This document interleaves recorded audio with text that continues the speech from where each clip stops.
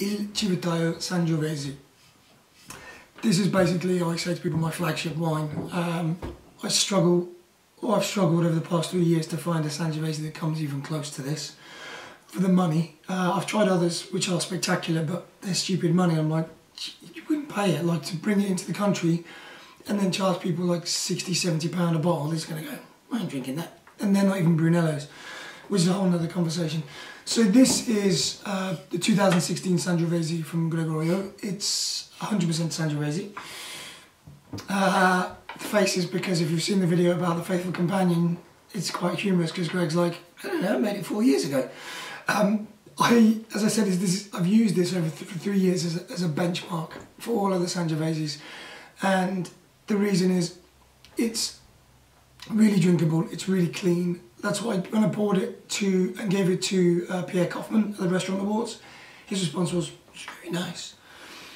I'll take that from a chef who held 3 Michelin stars at one point, who actually follows me on Instagram, and he liked one of my pictures the other day and I fell off my chair. So all of Gregorio's Sangioveses have this really distinct flavour.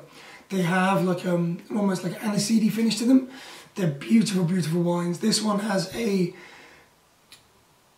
keep messing this up, but I keep saying sweet leather instead of sweet tobacco. So it's like a sweet tobacco, sour cherries, and there's a little bit of like a new leathery kind of smell to it.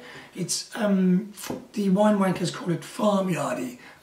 So you get that kind of musty kind of farmyardy smell to it. This doesn't have a lot of that. There's a little, but it's mostly, like I said, that aniseedy kind of finish on a sour cherry cake, which is, so yeah, that makes sense, doesn't it? Pairing wise, you want grilled meat, roast meat. It's like roast beef on a Sunday, perfect. You can have this with pizza. I love it with pizza. It's not a pizza wine, but I love it with pizza. The first time I tried this, the 2013, I sat watching Skull Island. Is it Skull Island? Yeah, the King Kong movie. And I was sitting at home in my tiny little apartment in Italy. I had a pizza from Intocco, takeaway pizza, a bottle of this, and I literally was going, glass, as I was watching the movie, and I went, it's finished. It's so drinkable. That's it, isn't it? Sangiovese from Tuscany.